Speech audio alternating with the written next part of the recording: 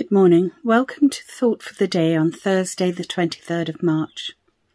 Today's reading is Psalm 86, and it is taken from the English Standard Version of the Bible. A prayer of David. Hear me, Lord, and answer me, for I am poor and needy. Guard my life, for I am faithful to you. Save your servant who trusts in you. You are my God. Have mercy on me, Lord, for I call to you all day long. Bring joy to your servant, Lord, for I put my trust in you. You, Lord, are forgiving and good, abounding in love to all who call on you. Hear my prayer, Lord. Listen to my cry for mercy. When I am in distress, I call to you because you answer me. Among the gods there is none like you, Lord. No deeds can compare with yours. All the nations you have made will come and worship before you, Lord. They will bring glory to your name. For you are great and do marvellous deeds. You alone are God. Teach me your way, Lord, that I may rely on your faithfulness. Give me an undivided heart, that I may fear your name. I will praise you, Lord my God, with all my heart. I will glorify your name forever. For great is your love toward me.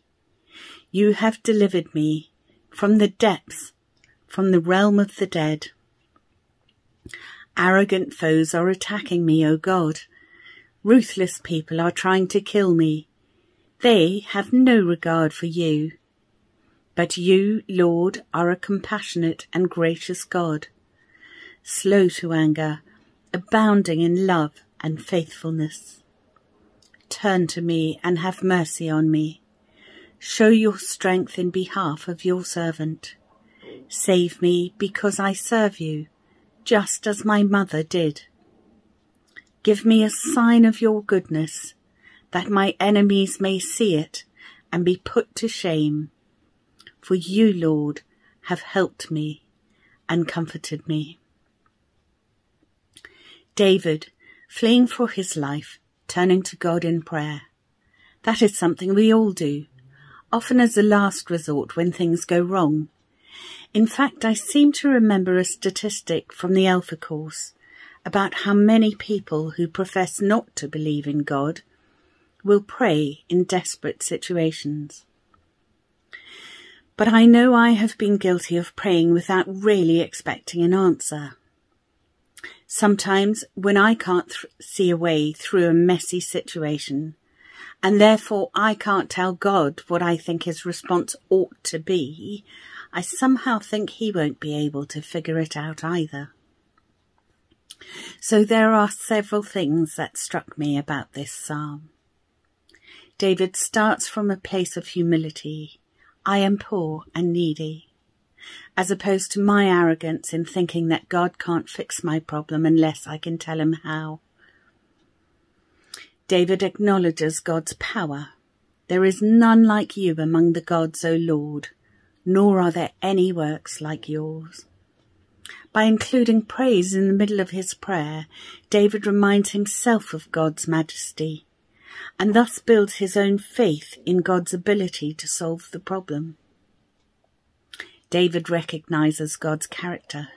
But you, O Lord, are a God merciful and gracious, slow to anger and abounding in steadfast love and faithfulness. We can ask all this all-powerful, majestic God to intervene because of his character. Finally, David calls upon his relationship with God. Save your servant who trusts in you. You are my God. And even in the midst of his struggles, David is asking God to build that relationship. Teach me your way, O Lord, that I may walk in your truth.